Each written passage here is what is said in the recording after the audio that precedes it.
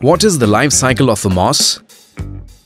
Long years ago, a special group of plants with a sense of adventure began making the journey from water to land. What were these plants? Moss.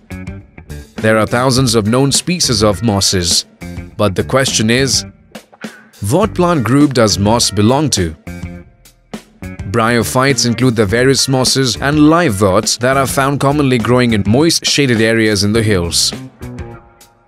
Bryophytes are also called amphibians of the plant kingdom because these plants can live on soil but are dependent on water for sexual reproduction.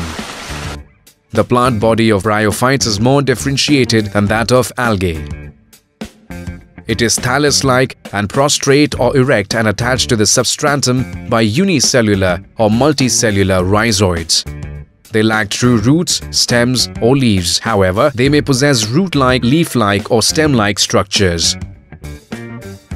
Mosses are small, flowerless plants that typically grow in dense green clumps or mats, often in damp or shady locations. Let's learn more about moss and its life cycle.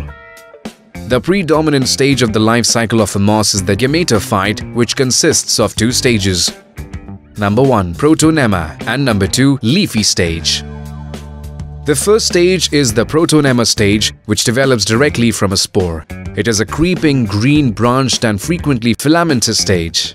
The second stage is the leafy stage, which develops from the secondary protonema as a lateral bud. They consist of upright, slender axis bearing spirally arranged leaves. They attach to the soil through multicellular and branched rhizoids. This stage bears the sex organs. The sex organs are multicellular. The male sex organ is called antheridium. They produce biflagellate antherozoids. The female sex organ, called archegonium, is flask-shaped and produces a single egg. The antherozoids are released into the water where they come in contact with archegonium. The antherozoid fuses with the egg to produce the zygote. Zygotes do not undergo reduction division immediately. They produce a multicellular body called sporophyte. The sporophyte is not free-living but is attached to the photosynthetic gametophyte and derives nourishment from it. Some cells of the sporophyte undergo reduction division or meiosis to produce haploid spores. These spores germinate to produce gametophyte. Let's solve some important questions from medical exams. Question 1. Gametophytic stage is dominant in number 1. Bryophyta, number 2. Pteridophyta, number 3. Gymnosperm, or number 4. Angiosperm. This question was asked in Punjab PMT 2010.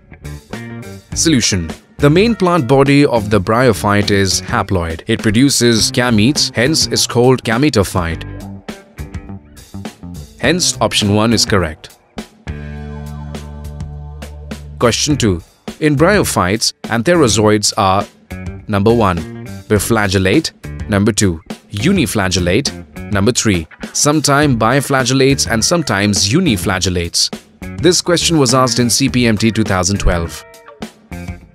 Solution. In mosses, antheridium is male sex organ which produces biflagellate male gametes called antherozoid. Hence, option 1 is correct. This video concludes about the life cycle of a moss. Students must remember the 2 stages of the life cycle to answer question in the exam. Please like, share and comment on the video, and don't forget to subscribe to our YouTube channel. For more interesting and educational videos to earn while you learn, download Extraclass app from Google Play Store and get rewarded for studying.